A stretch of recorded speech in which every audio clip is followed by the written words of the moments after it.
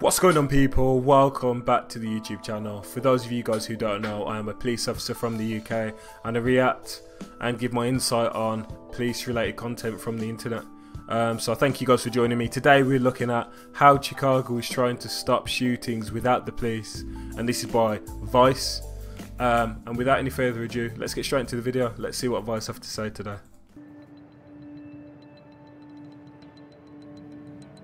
This is where I am every day, right here. We're gonna start at Jackson and Pulaski, which is the West Garfield area. This is where it's a hot spot, it's a target spot. Patricia Hilliard spends most of her time in one of Chicago's deadliest neighborhoods. She's a violence interrupter, meaning she watches for signs of a fight and tries to step in before someone gets shot. I was born and raised around here. I've lived on just about every block from Congress on down to Madison. You're really part of this neighborhood. I am a part of this neighborhood. I am a product of this neighborhood. Around here, I was a gang member. I was their queen. I was considered the big hat. I was a gang chief, which is why I love being assigned to this area, because I get to give back to the community. So this lady, she's obviously gone through some stuff. She's an older woman and she's giving back to the community. Obviously that needs to be applauded. She said that she used to be in a gang. She used to be well respected in the area, which all, obviously being a gang isn't ideal, but she's obviously a person which has impact and her voice should be heard in the community. So let's see if her trying to stop crime in the community actually works. I get to rebuild some of the things that I helped tear down. And with the people.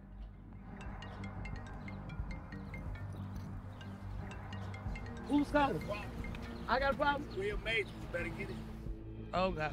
What's going on, you know? What is this, Sway? What is his name and what his name? Oh God. Don't put the camera yet. Let me diffuse this. Yep. What the going on? Yeah, I know. Look, come on, where you at? Come on, holler. Come on, holler at me. So I think they've had some type of call on their mobile phone that an incident is unfolding, potentially some violence, and she's run around the corner to try and sort it out, which is very brave of her. I mean, these guys are from Chicago, so even in the UK we know how violent Chicago can be. So let's see what's going on there. I'm literally shaking. What just happened then? So that was a conflict that more than likely was finna turn to gun violence. They had guns on them. Fortunately, I knew both of the parties, so I got in the middle and was able to talk one down and put him in the car and make him put the gun away. You saw the gun, though. You saw it. There was plenty of them. I was able to get them separated and have him drive off, and I called him on the phone to make sure he doesn't come back. I'm not done with it, though. Yeah. I'm not done with it, because I have to. I mean, this lady is obviously very brave. Getting in the way of people toting guns. She could easily get shot by accident. She's obviously very brave doing that. It's only in the video, but I just can't help thinking, other than the fact that she may potentially have a criminal record, she'll be a really good candidate to potentially be a police officer. She'll know who needs. She knows who needs arresting. She knows who's out there maliciously. She knows who needs more support. She should be a police officer. She knows the community. If people like her don't join the police and the people she works with, it's going to be people who don't know your community, who live outside Chicago or in nicer areas in Chicago, and they're going to come in and all they know about people from your hood is that you guys are threats. So they're going to see you as a threat, and you can't blame them for that. They just want to go home. So if there's individuals who have hearts for their communities like this, and you know people, you're the people who should be joining the police to make that difference. This isn't knocking her, this is just my point on that, but she's very brave. Reach out to the party that actually started, which was yesterday, so that he doesn't come behind him. You're tracking this whole story, where this started. I'm on all parties. All parties. Right now, they just scared the hell out of me because there were so many. I'm just glad I was able to get him to leave, even if just for now. We stopped the shooting. Violence interrupters have been a part of Chicago's neighborhoods for more than 20 years. But the program's now at a critical point. That's because, for the first time, the city's made a major investment in it, backing it with $23 million since 2019. But instead of a quick return, murder rates have gone up, just in time for the debate over alternatives to policing to get a lot more contentious. So they've just mentioned there that it's had a massive resurgence and people are bringing attention back to it because the police are because the government or the local government are putting more investment into it. What I would say is this, when it comes to lower level feuds, this can be really effective. But some of these individuals who are in gangs, literally, they want money. They don't care about shooting you or shooting past you. Some people, their dad's been shot in the head by an individual and they want revenge. Do you think you having a conversation with them is going to have a massive bearing on that? Some people have hate in their hearts. If there's a serial killer walking around, you standing there isn't really going to stop them.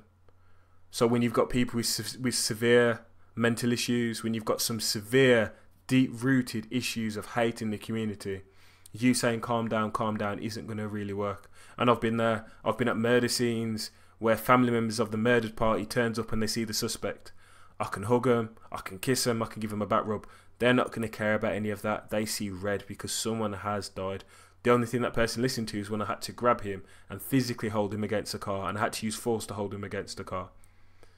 Because life isn't always just someone stepped on my trainer at the club. Sometimes it's you shot my brother, so now I'm going to shoot you. Can't say on one hand that we don't want police for whatever reasons, with all the violence breaking out on the south and the west sides of the city, but we're funding organizations that have no impact. So that lady said that these things have no impact. If based on what's just happened, it clearly does have some sort of impact. However, what I would say is the guys who jumped out the car when that brave lady jumped in to try and interject and bring some peace and try and calm things down, they clearly didn't have a real drive or incentive to try and hurt someone that day. Because even if you get a sane person, if any of those people, their family members were raped or shot or had been run over by the other individual, someone who they know saying calm down isn't going to change that. Some of these young boys who are selling drugs and they've been told by one of their older gang members, kill that boy there and then we'll be your family now and we'll look after you, you can be rich like us. You saying calm down isn't going to stop them for good. It may stop them till tomorrow, it may stop them to the next day, but it's not going to stop it. Sometimes bangles in a prison cell is the only thing what stops it, and it's not perfect, but it is the truth. Created a new challenge for advocates like Vaughn Bryant, who have to prove that violence interruption really does work, without getting caught up in the politics of defund the police. What's the relationship between these programs and policing? And so if we're doing our job, we hopefully will make the police's job easier. I do think that there's always going to be a place for policing because, you know, there are certain things that we just can't. So this guy's effectively echoed what I just said. This guy's got a head on his shoulders. He's not just saying things for a hashtag or a tagline, defund the police, abolish the police. This guy's saying he thinks some of the funds from the police should be allocated towards their initiative.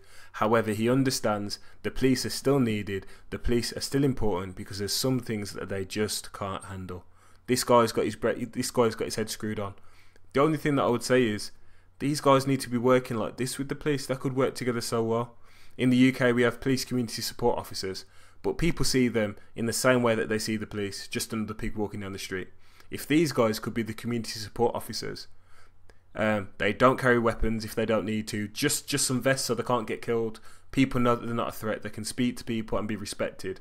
Potentially, this is something what could work. So we just want the police to be better and more responsible, and we want to be a part of that solution. This model of intervention has 20 plus years of being in practice here in Chicago. I mean, is it not working? I would just say that it hasn't been consistent and sustained for a longer enough period of time. We are currently in 28 communities, but if you took the top 15 and put 10 million in the top 15, then you're gonna see some results over time, but you still have to sustain it. Well, you're talking about, so $150, $200 million is kind of what you think it would take to really get into this, right? It's a significant amount of money. It's a significant amount of money, yes. Chicago currently spends almost 100 times more on policing than it does on violence interruption. To balance that out, the city will need a lot more than vague promises. Andrew Papachristos has been tracking how violence intervention programs actually impact crime rates. Prior to COVID, we were seeing double-digit reductions in violence. And even after COVID, the neighborhoods that had outreach still did better than neighborhoods that didn't have it. Whenever you say to someone, these programs, they've been around for a while, we're not seeing large-scale impacts, the response tends to be, we need more money, we need more staff, we need more time. When is it enough? Yeah, that's a great question. I think to assess impact, like whether something worked when you did have investment, you're talking a minimum of 3 to 5 years, right? And in fact, we've not invested. I appreciate them having a proper professional, a researcher, a professor on here. It's not his fault, but he's not giving us the information that we want, really. The guy's putting it to him, do these things work? And he's basically saying, I don't know, it takes longer. We think it should work based on a little bit of data what we had, but we don't know. And the question is, we don't know if these things work. We do know that the police definitely do work. And we also know that people having better relationships with the police is what's needed to stop the police and the public from getting in these stupid interactions. The police need to stay funded, but they need to be hiring people like these individuals who are going out into the streets because they've got a care and a heart for the community. Marry those two together, better training, better individuals, you're going to have a better police force and a reduction in crime. Invested in them for so long, why would they succeed in year 1 or year 2 or year 8? You have to build a profession, but it requires training, it requires investment. Is that complicating when the conversation over funding and supporting and building up these programs is tied into this larger debate about where should the police's role end? I think that's where we are right now, and I think it's super complicated. The thing I would caution against as we invest in public dollars is tying success to just crime rates. We don't do that with police, right? Because in which case we should be taking money away from the police just because crime went up. But we are at the most fundamental turning point in the city I've seen. This is the moment. I think we got to get it right. It's an interesting point what he gives. I would add a bit of a caveat to that. Around the world, the police will throw their resources into tackling, let's say, specifically gun crime. And for the next few years, after a spike, gun crime will go down. And then, because gun crime's gone down, these politicians, these mayors will say, okay, now we're going to focus on child abuse. And they'll throw resources into child abuse. That will go down, and then gun crime will go up. And then the next year it will be theft. Theft will go down. Now child abuse and gun crime will go up. That's why murders on charts over the years go up and then down. That's why gun crime goes up and then down. So by saying that, oh, the police don't work because we don't stop crime. We do stop crime when we're solely focused on that. But because we don't have infinite funds and infinite officers to stand in every corner, we only can focus on really a handful of things at a time, which isn't ideal. The job of getting it right and doing it in a way that doesn't inflame the debate over defunding the police falls partly to Norman Kerr, the city's first director of violence reduction. Are you sensitive a little bit to the idea that this is somehow in opposition to policing? I don't think it's in opposition, and it shouldn't be pitted against police. It shouldn't be pitted against any other industry or program. Violence interruption, street outreach is its own field. We're trying to legitimize it. We establish standards that all our programs are living up to because we want it to be legitimate. No question about whether it's needed or not, and it's not a flavor of the month. Are you worried that if this program doesn't get a much bigger investment? Offering this as another branch of social work, offering this as another branch of the social services that public needs, that's a fair point. Let's test it out. He's right, it shouldn't be pitted against policing because it's not going to stop your school shooter. It's not going to stop your murderer. It's not going to stop your rapist. It's not going to stop your serial killer. It's not going to stop your gang members. It's not going to stop your burglaries. Pretty fast that public support will disintegrate around it? I'm always worried about it. I lose sleep over it. I mean, it's just really frustrating that we have to do this sales pitch all the time around this. You know, if this were, you know, some affluent suburb, we wouldn't be thinking twice about it.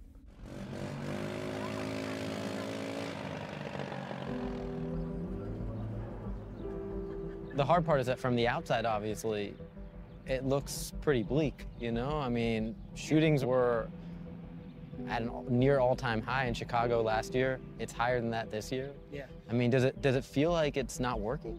Well, you know what? I don't feel like it's not working because I know firsthand the progress that I personally have seen myself, that I've made.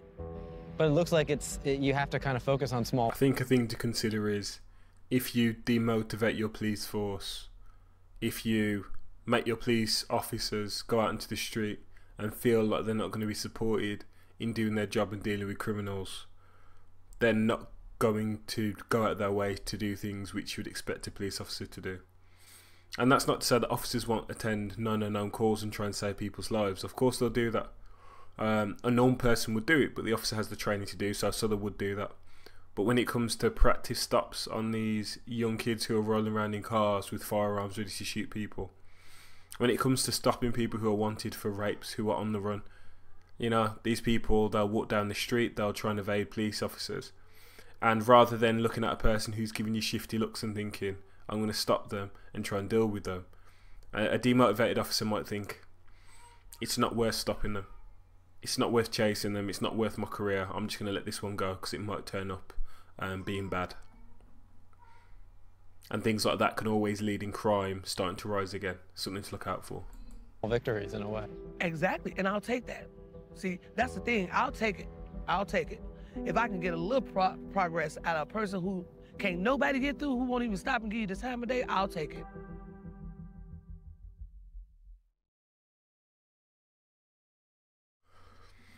So I think it's a really interesting concept, this idea of having these violence reductors out on the street doing their job. I think what this lady's doing, if she's going out there trying to protect people when she's putting herself in a vulnerable position, she's a hero for doing that.